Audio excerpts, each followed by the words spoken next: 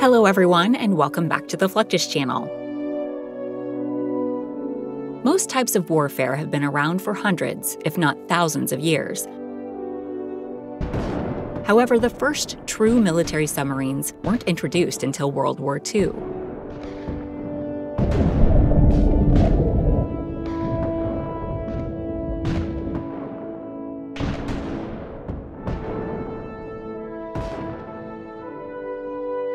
Since then, the need for these underwater defenders has become increasingly apparent.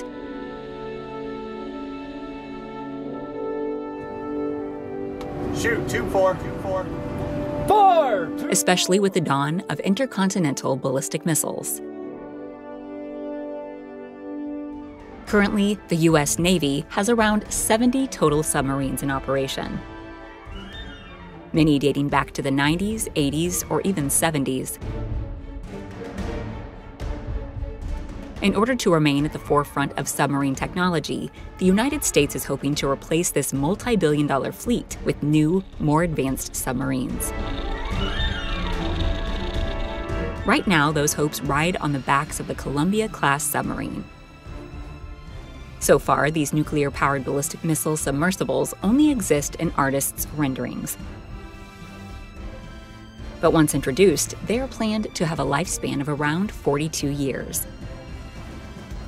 They will also feature sail-mounted dive planes, an electric drive, and some of the most advanced tactical technology in the world.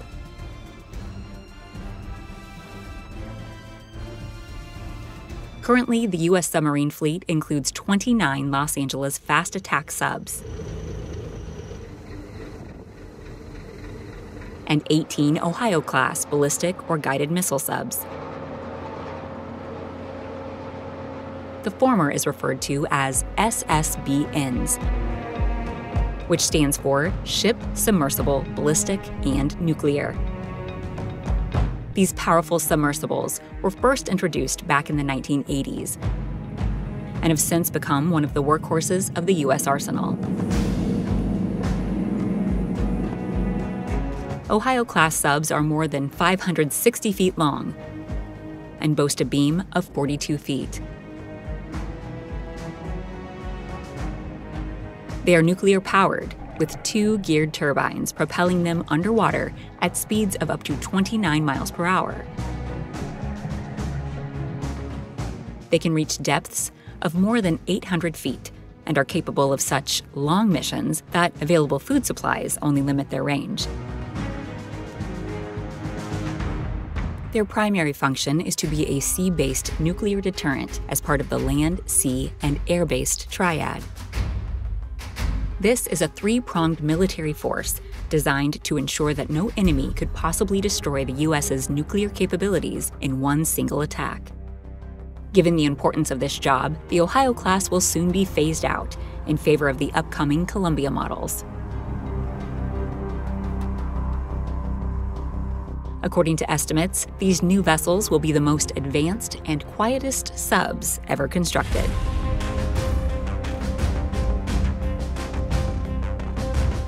Again, nuclear-powered submarines will carry enough fuel to stay on course for up to 30 years. They typically carry a crew consisting of 140 enlisted and 15 officers, and these men and women cannot stay at sea indefinitely. Moreover, while the nuclear power supply might last for 3 decades, the vessel itself requires an immense amount of maintenance. This is performed at sea by the crew members in charge of maintenance. These crewmen are tasked with performing both routine and emergency maintenance on virtually every part of the ship.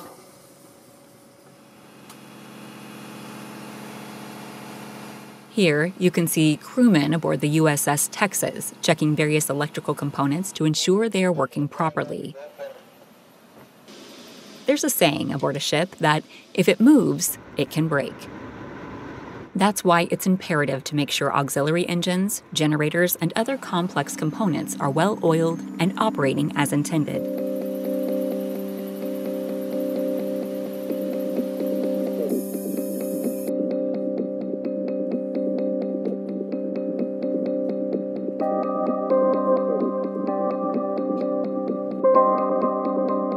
Despite having minimal space, submarine commanders prefer to keep their crew members in tip-top shape by running frequent drills and training exercises.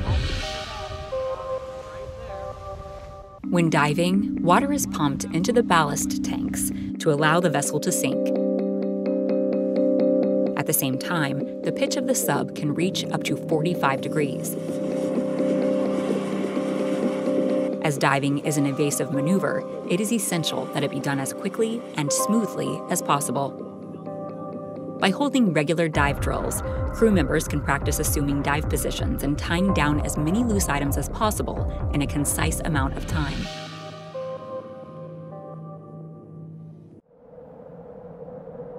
Surfacing exercises are also important, especially when it comes to special circumstances, such as surfacing through the ice. This involves cautious ballast release to control the overall buoyancy of the vessel, ensuring it doesn't surface too quickly or attempt to break through ice that is too thick.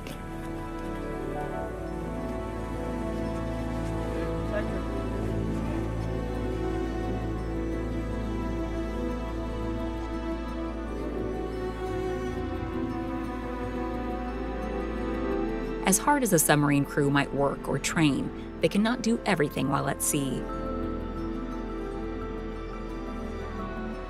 This is why they are regularly tasked with returning to the dry dock for inspection and repairs to the external parts of the vessel.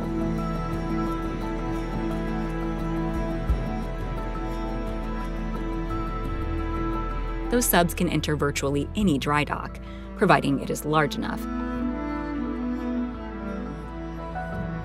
Floating dry docks like this one in San Diego make the docking process more convenient for subs by deeper clearance. Dry dock personnel can then raise the entire dock, exposing the whole hull of the submarine and allowing for easy cleaning and repairs. Traditional dry docks operate a bit differently. They are merely gated channels that fill with water so vessels can enter. They then close their gates and pump the water out.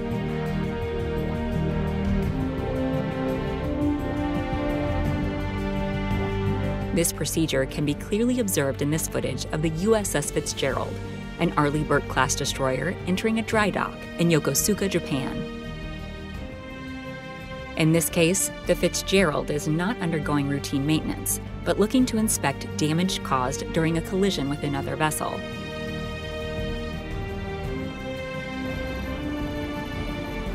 The ship is gently guided into the flooded dry dock channel by several powerful tugboats.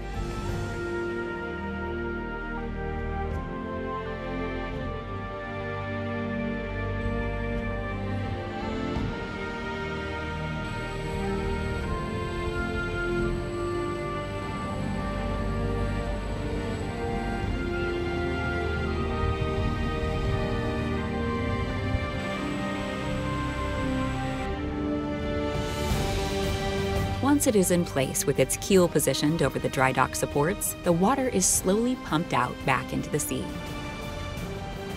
This gives engineers a full view of the hull, allowing for the damage to be inspected, evaluated, and repaired. Destroyers like the Fitzgerald are highly versatile ships, participating in anti-ballistic missile missions, anti-submarine warfare, and strategic land strikes. The average Arleigh Burke-class ship is more than 500 feet long and armed to the teeth with surface-to-air missiles, torpedoes, and more. They also carry around 22 officers and up to 350 enlisted men and women. Though not quite as cramped as your average submarine, the berthing area of a destroyer is by no means comfortable. Generally, a 24-bunk space will consist of 3 sinks, 1 shower, and 2 toilets. There is also little separation between one's professional life aboard the ship and their personal one. Most bunks are stacked in numbers of 2 or 3, and many crew members do their best to make this space their own. That said, it can be difficult to do so given the limited amount of room. We're allowed to have like an 8x11 sized area for family photos, or your kitty cat, your doggy, your goldfish, whatever you want. We each have our EVDs, or emergency escape breathing devices, just in case, you know, bad business happens, lights go down, there's a fire and smoke, we can clock that guy on, and we've got good breathing air for about 15 minutes to be able to egress out of this space and topside. Sleeping areas are not the only place aboard a destroyer where one will find themselves struggling for personal space. Gym and fitness areas are also incredibly cramped and boast limited options for staying in shape.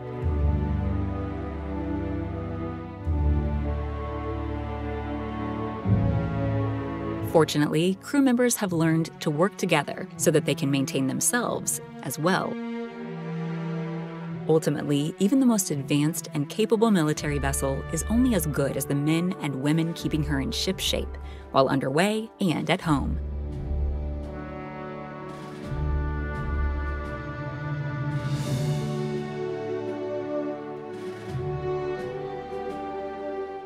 That's the end of this video.